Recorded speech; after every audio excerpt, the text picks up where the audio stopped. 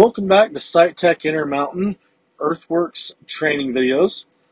In this video, we're going to build an infield design, alignment, and section. So from my job setup, I'm going to leave it on infield in the mode, and I'm going to come down to design and hit the black box to the right, and I'm going to create a new one. So we've got the level, the slope, and the alignment and section. In alignment and section, we're going to go ahead and build ourselves a V-ditch that we can dig in the middle of this pad right here. I can either use points that have been sent to me from a data collector, I can use points that I've recorded with this machine, or I can use the focus point here and create my own points, and that's what we're going to do in this scenario. So I'm going to hit the red focus point right here. Creating a design in here is a step 1 of 3 option. There is a lot of information in here, so if any of you have never done infield designs, it does take a little bit of practice and a little bit of doing it a couple different times to get it figured out. We'll create a simple alignment and a simple slope inside that, and we'll dig it.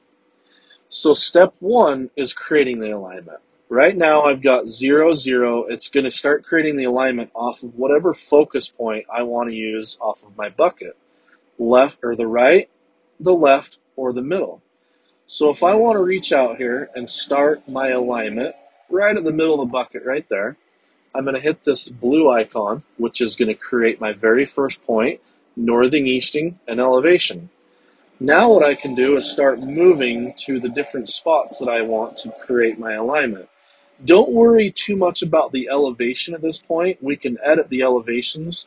In fact, you can edit all of the numbers, but the way I like to do infield designs is to get my alignment established and adjust the elevation after.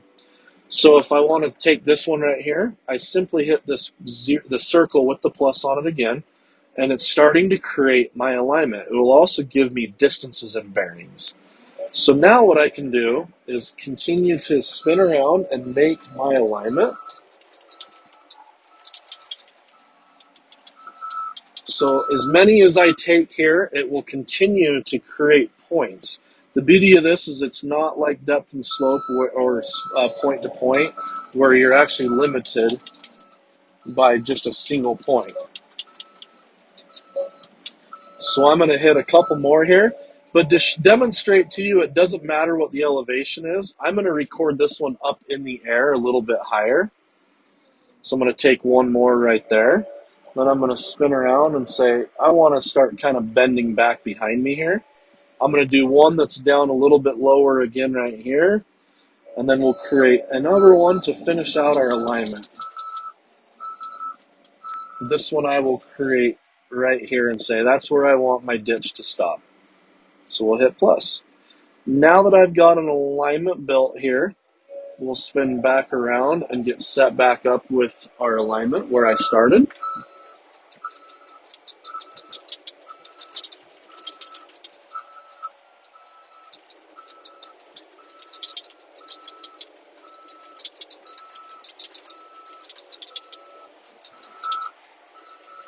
It doesn't matter if you actually get lined back up with it. When I'm done, it'll make more sense.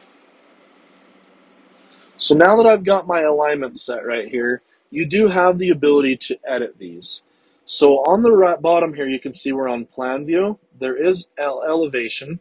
So if we go to a cross section, you can see where my first, last, and each one of those points was. And you can see that one that I left really high in the air right there. You can go to each one of these knobs and change the elevation individually if you need to. From the plan view, you can come and actually change here where you've got northing, easting elevation.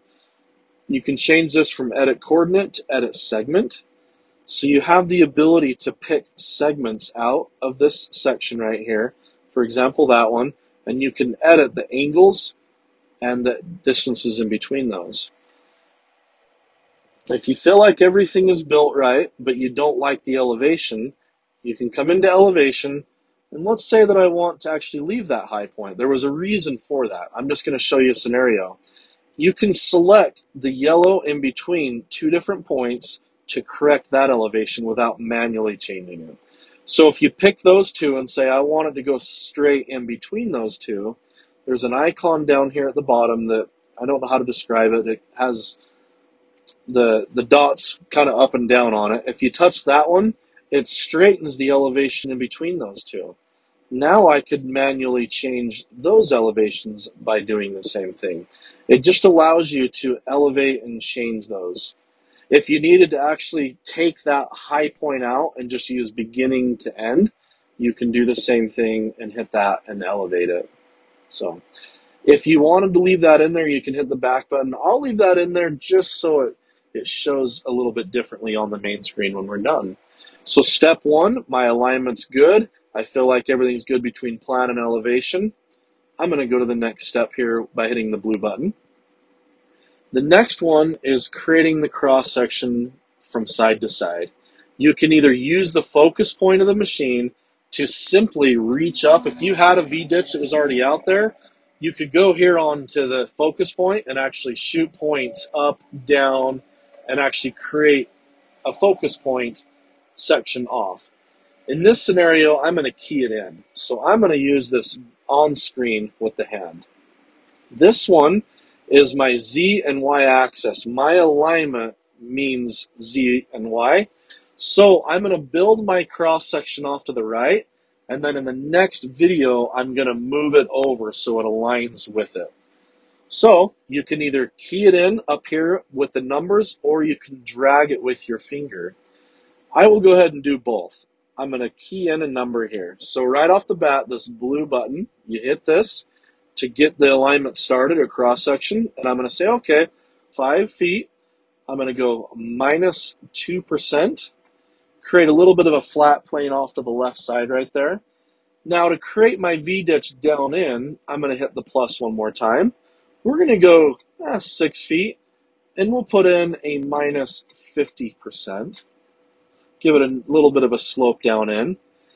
What I'm going to do, since I know that the very bottom of my ditch here is where I want my actual alignment, I'm going to create a midpoint in the flat spot of my design here.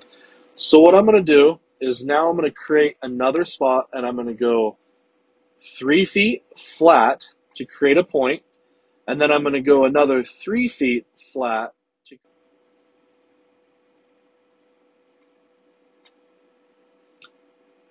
to establish a midpoint. Now, if I feel like everything I built on the left side is the same way I want it on the right side, I have a mirror image or mirror option. Down here at the bottom, I can come here and mirror from the beginning, or I can mirror from the end.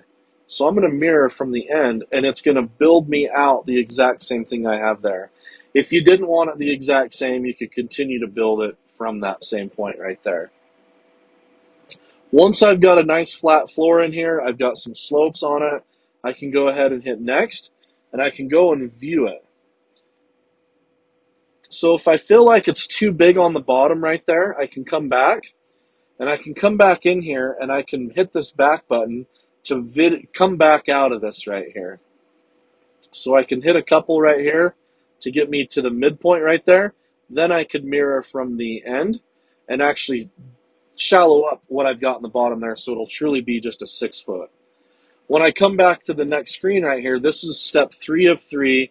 I can start viewing what I've made. This is plan view and this is 3D view.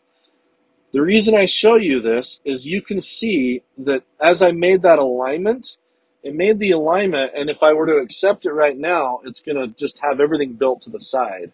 The reason I made that point in the middle is so I can hit this button and actually align that over to the very middle of that alignment that I made. We can do a couple things at the top here. We can call it our V-ditch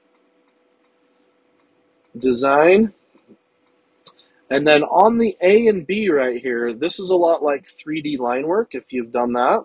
You've got an A on that end and you've got a B on this end. Those represent the beginning of where I actually started my beginning point and end point. So what this allows me to do is extend this out if I need to go a little bit further. So on the A end, I could say, hey, I need to go another 10 feet beyond that. You can add 10 feet beyond that, and it shows a dotted line when you get to the very end there, showing and representing that I've extended it.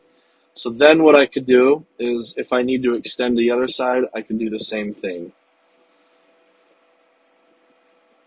I can put 5 feet on that side.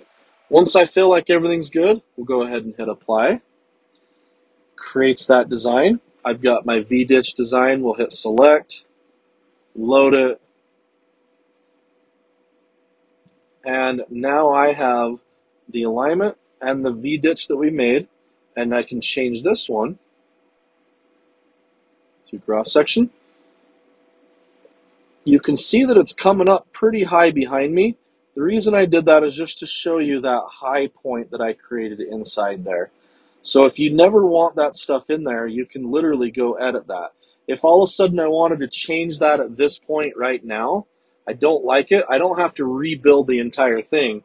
I could go to the shovel and the gear, job setup.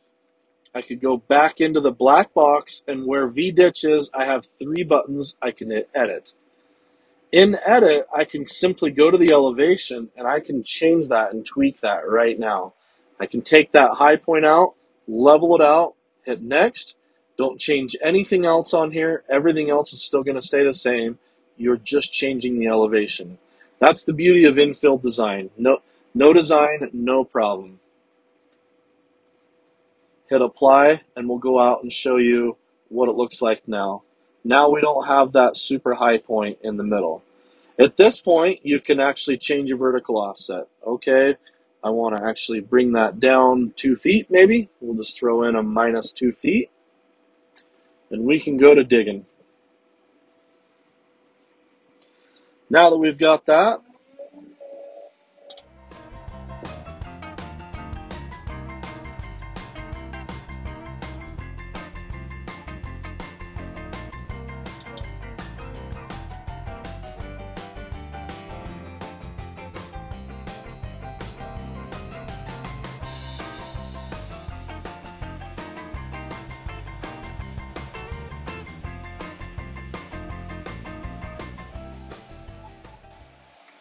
we can start putting our spoils to the side and start referencing what the elevation is. You can see that I'm pretty close on that one. So now what we can do is start cutting our slope in here.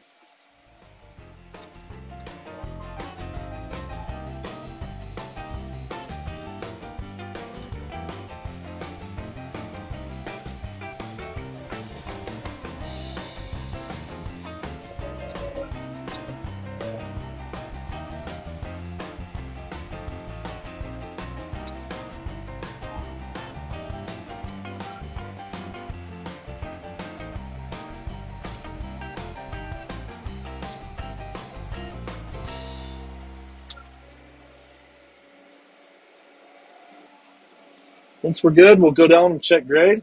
Looks like I'm pretty close right there, just a hair low. Pretty good right there.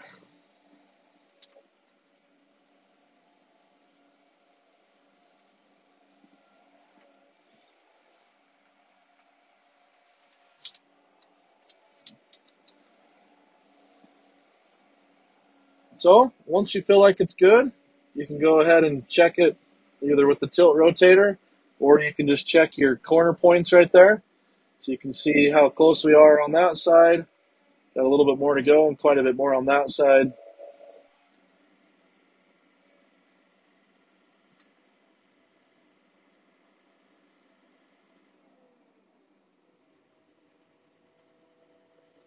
Once again, this has been a SITECH Intermountain Earthworks training video on Earthworks Infield Design, Alignment, and Section.